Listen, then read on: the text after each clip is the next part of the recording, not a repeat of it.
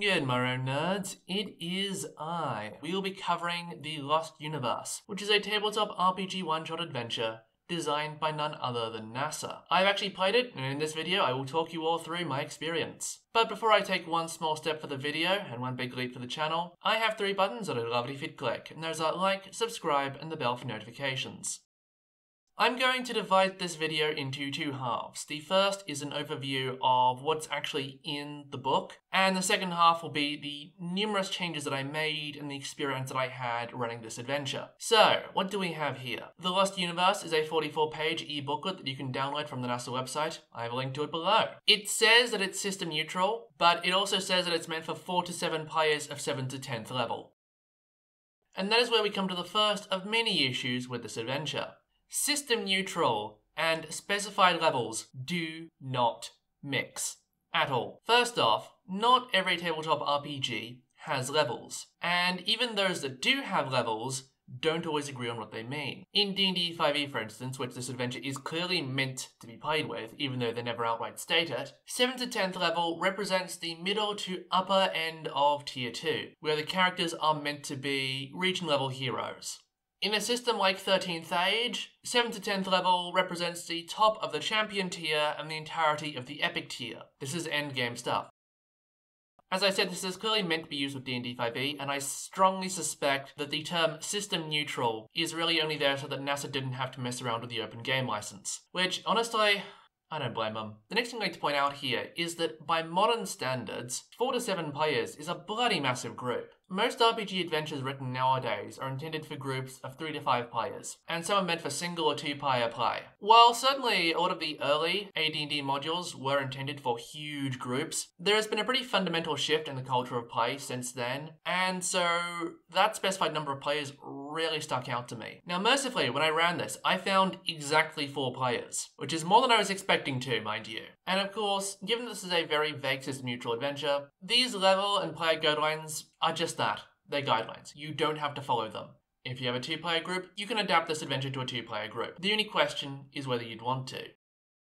So, what is it all about? The Lost Universe is all about the Hubble Space Telescope, as well as being about a planet called Xlaris that is supposedly like Earth. However, it is not part of any solar system. It is a rogue planet that was pulled out of its solar system by the gravitational influence of a passing black hole. This is an actual thing that can happen, and it's neat to see them use some level of physics correctly, because oh my, is that not gonna last. Now, as the little lore rundown at the start of this adventure tells us, the various inhabitants of Xlaris did not have a great time when their access to stable light and heat was taken away from them. And this event that happened many centuries ago was called the Breaking. In order to prevent their planet from just shedding its atmosphere and turning into a dark, empty wasteland that could not support any life, the most intellectually gifted of the planet's inhabitants banded together and harnessed something called the energy of the vacuum. That is all that it's ever called in the adventure. And if you're wondering what it is, good question.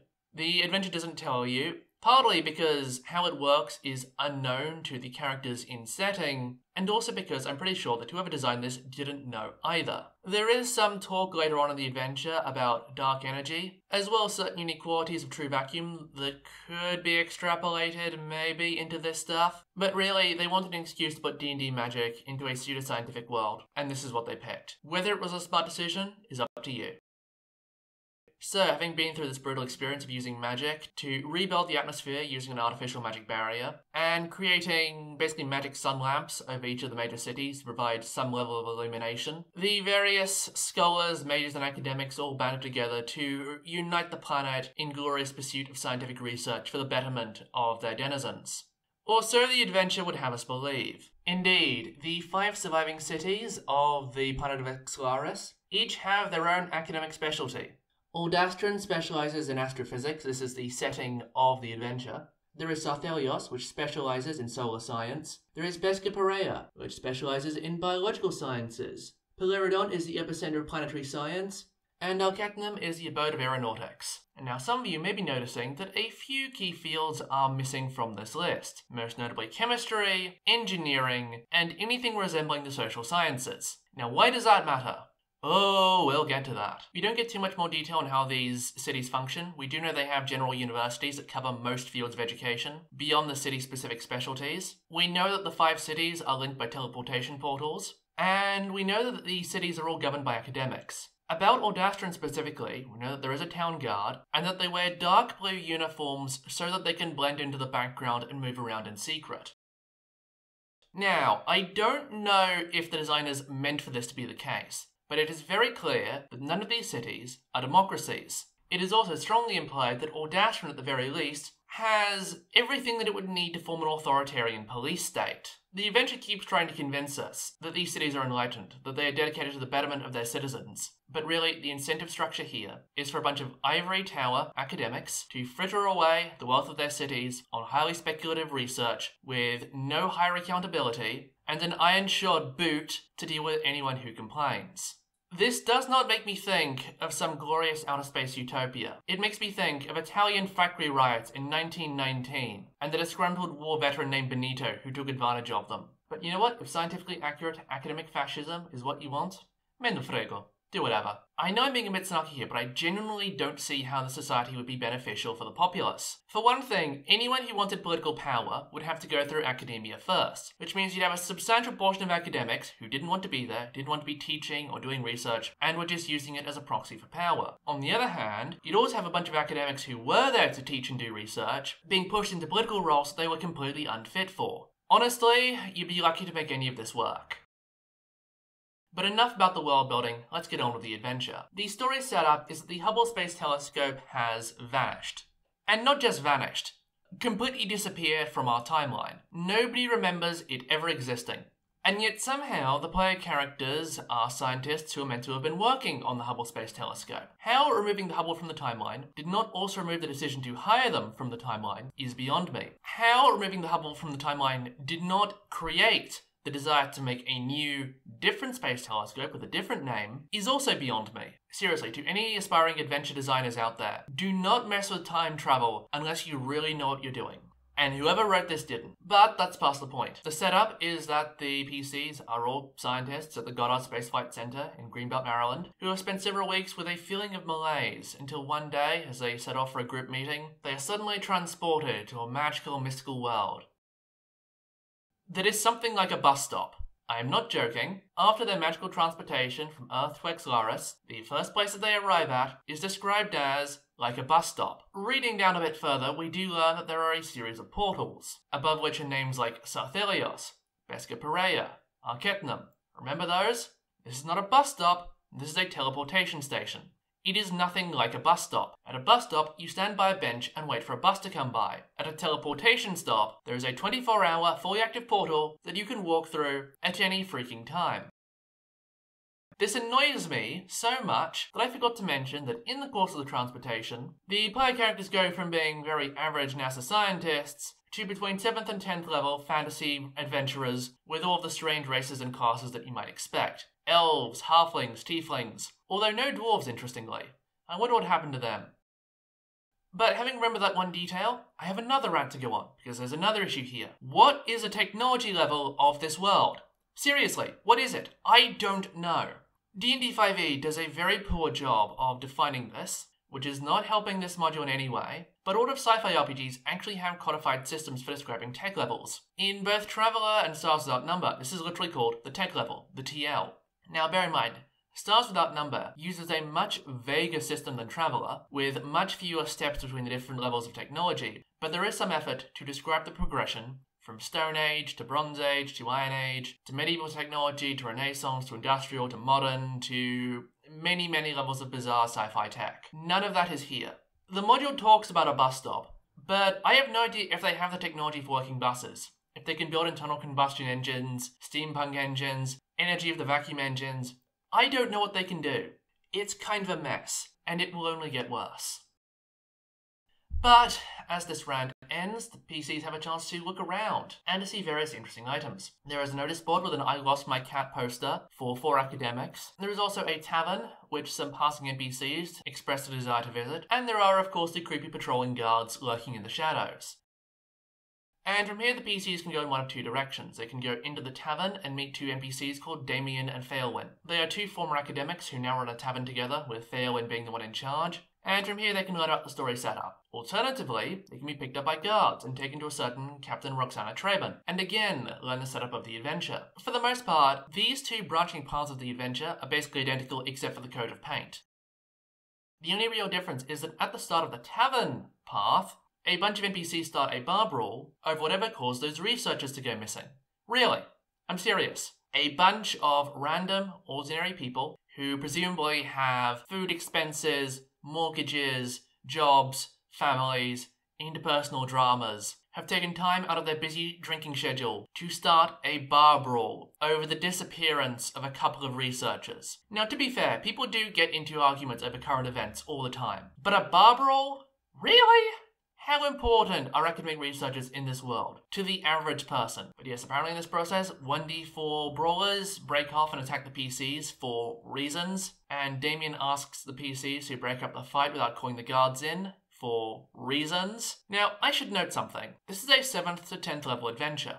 Assuming D&D 5e, then even the weakest of wizards will realistically have at least 26 HP, and the highest level barbarians could comfortably have more than 120 HP. Any spellcasters will also very likely have access to 3rd level spells like Fireball that do area of effect damage. 1d4 random tavern brawlers will not do anything against them. The question is not how many rounds it would take the PCs to do this fight, it'll be how many turns. Now as a GM, you would have the right to make these the biggest, beefiest bar brawlers that have ever been, but it would also be wildly unrealistic. Seriously, what were they thinking? Now, either way, whichever path you take, because while there are choices in this adventure, none of them matter, the PCs will have it explained to them that a certain Eirik Hazan summoned them using a spell from their planet to help recover and potentially repair the Hubble Space Telescope, but that Eirik and 3 other researchers have gone missing. This, of course, leads to the overwhelming urge for them to be found. One thing that I don't really like here is that there isn't really any sense of personal stakes or urgency to this whole situation. The player characters have an unlimited time limit to find an object that none of them can remember exists, and that potentially none of them personally care about, and so there's a decent chance of the PCs just going, yeah, no, we'd rather just wander around Old Astron. Why do we care? But if the players do what the module assumes they will and decide that they do want to be a part of this whole shenanigans, they will be sent along to Old Astron's observatory campus, which we do get a bit of a description for. It's got a neat spiral pattern with all the buildings, which is nice. And by some means or other, they're brought along to encounter the head researcher of the observatory, a certain Dr. Morgan Sherry, they, them. This is probably the best time to point out that yes, the NASA team that designed this have made every effort to make this adventure as racially gender inclusive as possible. Some of you will like this, some of you won't. It's entirely up to you. Now, getting back to the action, Professor Sherry will basically repeat everything that has already been said to the player characters. Yeah, a lot of the first part of this adventure is literally just the GM sitting around yammering. It is painfully tedious. From here, there will be an investigation. Well, not much of one. Very quickly, Professor Sherry will lead them along to a projector contraption. Don't ask how it works, don't ask what it is, with a dial on it. After a quick info dump about how red and blue shifts work, which, as the module explains, blue stars are generally younger and hotter, while red are older and colder. I hope I got that the right way around this time, because when I ran this adventure, I got it the wrong way around. Whoops. Anyway, they'll be invited to twist a knob back and forth through the red and blue spectrums of light to see how red and blue shifting works. If they shift it one way, they will see a secret message saying Hubble found, and if they shift it another way, they will see a message saying go to Moxana. Previous to this, they will have heard a number of rumours about a place called Moxana, and the ruins and the strange stuff going on there. So to be honest, they don't really need this clue to find things, and it's a very strange clue to begin with. For instance, why did Professor Sherry not muck about with the knob before? Professor Sherry clearly calls out in the text that the patterns seem unfamiliar to them, and so quickly playing with their knob would probably be on the cards. That's getting taken out of context, isn't it? And that's basically it in terms of things the players need to do. There are a few perception and insight checks they can make here and there in the first half of the adventure, maybe a persuasion check or two if they really want one, but a lot of it is just being led around and talked to. There is one last section talking about globular clusters and gravitational lensing, where they are shown what I am told is a 1960s computer that has a monitor and a big tower thing under the desk. That is how the module describes it pretty much. Now, As it happens, my grandmother worked in a computer center in Bulgaria in the 1960s. Well, specifically the late 1960s, because there were no computers in Bulgaria until even the mid-1960s. But from what she's told me, these were entirely mechanical mainframes. They had no electronics, and they took up the size of a room. The only interface you had for them was punch cards. If you don't know what these are, I will put some images up on slide. And to hear her tell it, they didn't get electronic mainframe computers that still took up the size of a room for very limited computational power until about 1975. Now, to be fair, the Western world was ahead of the Eastern Bloc technologically for quite a bit of the 20th century. However, even then, I will find some examples of American 1960s computers, and they are not nearly as advanced as what is described here. Seriously, get your technology straight. You have the institutional legacy of an organization that was working with computers in the 1960s because they put one in the bloody Saturn V rocket. How do you confuse a 1960s computer for what sounds like a 2000s era computer? What is going on? Anyway, Professor Sherry info dumps about globular clusters and how they cause gravitational lensing. As a side note, one of my players made the argument to the group that gravitational lensing does not exist. And even sent me a link to a video by the Thunderbolts Films YouTube channel, which I will link down below, going over the argument against it. We don't have time for this here. I'm not going to pass judgment on whether gravitational lensing is a real phenomenon or not, because I am not a physicist, I'm a linguist, and I don't have the qualification to be going into all of this. The whole point of this section is that Professor Sherry shows the player characters a miniaturized gravitational lens thing that can be used to see at long distances, but not into places where the adventure doesn't want you to see or it spontaneously becomes fuzzy. Now, what this sounds like is basically space magic binoculars. Why they couldn't have given you normal binoculars is beyond me. But regardless, Professor Sherry gives the players a mini gravitational lens and a potion of superior healing, and sends them off on their way for the 30-mile trek to Moxana. That's a pretty short distance from a major inhabited city to haunted abandoned ruins, but oh well. And of course, most of the adventure up to this point has been describing how dark and dangerous it is in the lightless land beyond the cities, all the strange horrors and monstrosities that dwell there. And so we're expecting to have an epic little wilderness exploration section. Except no, we aren't. The entire process of travelling from Audastron to Moxana can be summarised in one sentence if you want it to be. From there, the PCs will find their way to an area called Red Willow Wood, and they can either enter an abandoned prison or an abandoned library. One way, they pass through a blue shift red shift puzzle with some blue and red flames, where the blue flames will burn them because they're younger and hotter, and the red flames won't because they're older and colder. These flames are neat little archways, and whichever one you go through, you end up in the same path either way. I should note, the blue flames cause 1d6 fire damage apparently. 1d6 fire damage against a 7th level character. That can be healed with a healing word. That is inconsequential damage. On the other hand, if you go the other way, you find a globular cluster gravitational lensing puzzle. There is also a spear trap, which has 6 projectiles that will do 1d6 damage again. What is it with the 1d6 damage? Come on. And also has an illusory wall with a pattern of a globular cluster. Using the gravitational lens thingy will reveal that it is an illusory wall, and that there is a path beyond it. But so will sticking your hand through the wall. What is the point of this puzzle? What is going on here? Who designed this? I'm starting to think the moon landings really were faked. Either way, the PC's paths will converge on the lair of a young green dragon named Acilius that stole the Hubble Space Telescope to use for herself. To do this, Acilius polymorphed herself into a very green-skinned female elf and went around engaging in shenanigans in Audastron. There is some hinting of this in the first section with Dr. Sherry, but there's no indication whatsoever they're about to fight a dragon, which they will. After that, they can free the 4 researchers and return both themselves and the Hubble back to Earth. Phew! Overall, in terms of what's presented here, I am not happy. There are so many issues with this, from the linearity, broken up only by fairly meaningless false choices, the fact that all the NPCs that we're presented with are one-dimensional. Acilius is completely covetous. Professor Sherry is completely helpful. Ziania Hesk, one of the researchers, is completely enthusiastic. Captain Treban is completely dutiful. There is no nuance or depth to these characters. There are also some glaring faults with the science and technology of this world. Again, I don't know what the tech level is meant to be. How do these sunlight lamps work, and how do they work for agriculture? I point out that second bit because any sun lamp near the surface of Exelaris will be limited in its range by the curvature of the surface of Exelaris. And farms, for those of you who don't know, take up a lot of space. It takes a lot of land to feed an entire city. So how are they getting the light to these guys? It occurred to me the morning after I ran this scenario that you could, say, have glowy satellites floating around in their own little orbits. But a quick Google search suggests that a low Earth orbit only has a maximum period of about 2 hours for an Earth-like planet. So I will leave the exact solution up to you guys. I couldn't find a good one. But I did still want to run this. One, because I knew I wanted to make a video about it and I didn't want that video to be uninformed. And two, because in space, no one can hear my players scream. And so I got to the setup. Ahead of time, I made 4 pre-generated characters for my 4 players, and these were all NASA team members. There was a physicist, an engineer, a research assistant, and a diversity hire. Each of them had names, pronouns, personality traits, and a homebrew class of random joke abilities. The physicist had special abilities relating to Newton's 3 laws of motion, one called Autistic Deep Diver, and the most infamous, the aura of sexual repulsion. The engineer had the ability to inflict levels of exhaustion just by talking, along with a few other quirky abilities. The research assistant could remove things like the charmed and frightened conditions by doing research. And the diversity hire had the ability to cancel people, getting them fired, regraded on social media, debanked, and even causing up to 6d10 psychic damage. I made these abilities up as jokes, and I had no intention of them actually being used, as the PCs wouldn't be using these sheets for very long.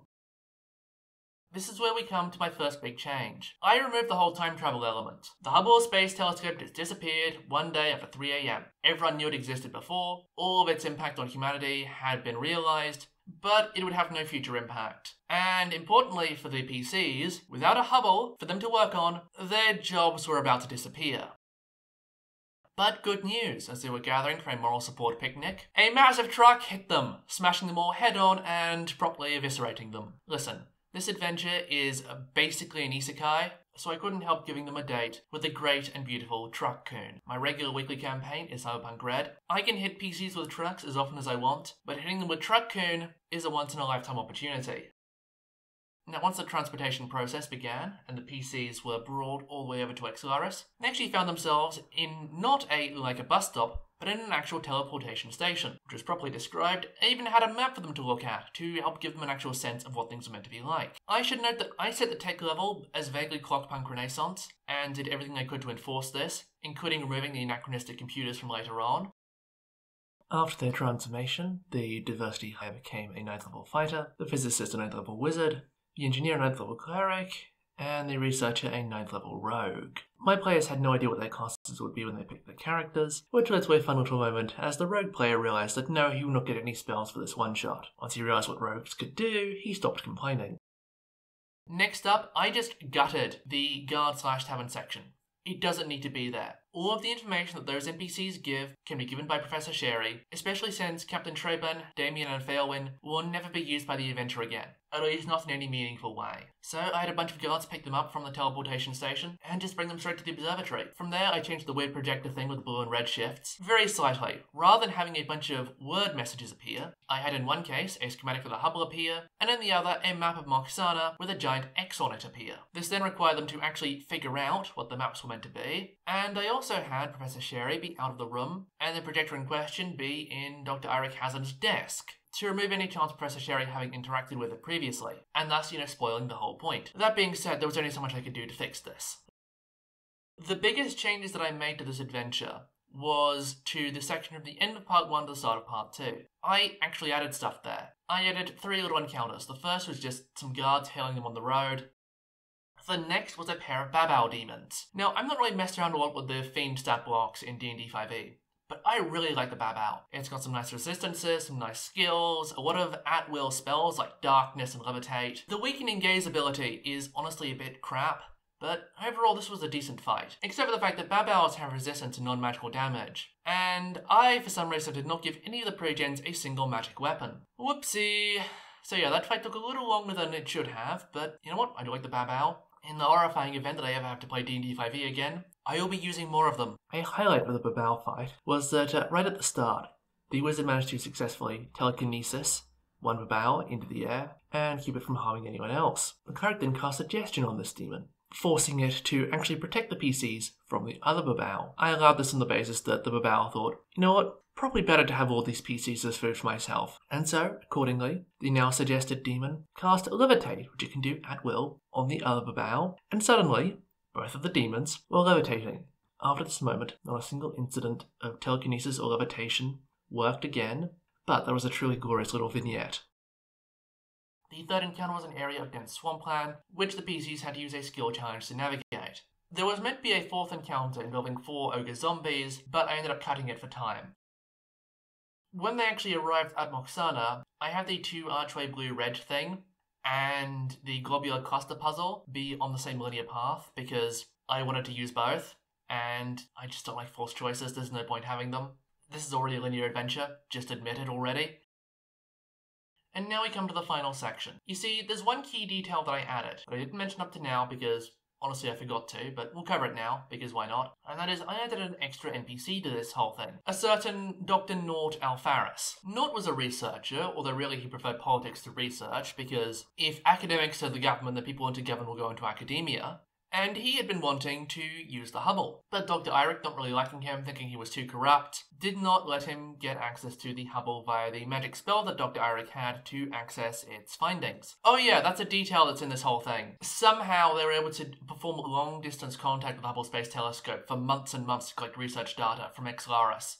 Now, our good friend Nort here could not do that himself, as he didn't know the spell, but he gave it his best shot, and instead of contacting the Hubble, he contacted a TV news satellite, and was promptly bombarded with the knowledge that humanity were a bunch of warmongering racists. Because what else was a news satellite going to tell him? Accordingly, he thought that humanity did not deserve the Hubble, and he conspired with the Asilius to steal the Hubble so that they could use it together. And so rather than fighting a lone green dragon, they fought a green dragon plus a wizard with ninth-level spell slots, plus 2 research assistants, because I wanted 2 research assistants. This fight was brutal. It actually started off well enough for the PCs when they managed to trap both Asilius and Nort in Semevar's black tentacles.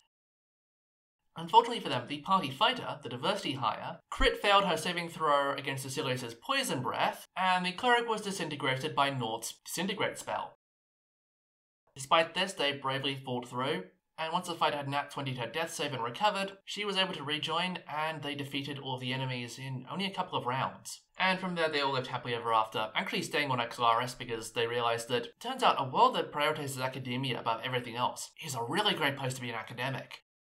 Now, overall, the opinion from my players was mixed. Most of them enjoyed it. One of them actually sent me a little message saying, hey, thanks for the adventure. And one of them was full of complaints. Personally, in terms of my own closing thoughts, this adventure was an absolute hot mess. There are so many issues here, many of which I mentioned and some that I've forgotten about. Oh yeah, another issue. Very inconsistent character descriptions. Some characters get full detailed physical descriptions, some get partial descriptions with, say, hair style but not hair colour, and some are described only by alignment and pronouns. I'm not even joking. And of course I do all have personalities, but those are always one note. Honestly, whoever designed this adventure had no idea what they were doing. They clearly had no experience writing adventures, and so the result was absolutely abysmal. As you can see, I did make efforts to try and change things and to fix things where I could, but honestly, this module was so broken I didn't know how to fix it. I did things like, trying to add a wilderness segment to actually make the wilderness feel dangerous, but it only worked so well. I tried to change the globular cluster puzzle by having the gravitational lens, rather than revealing that the wall was illusory, instead revealed that a small section was illusory, behind which was concealed a lever to open a panel in the wall.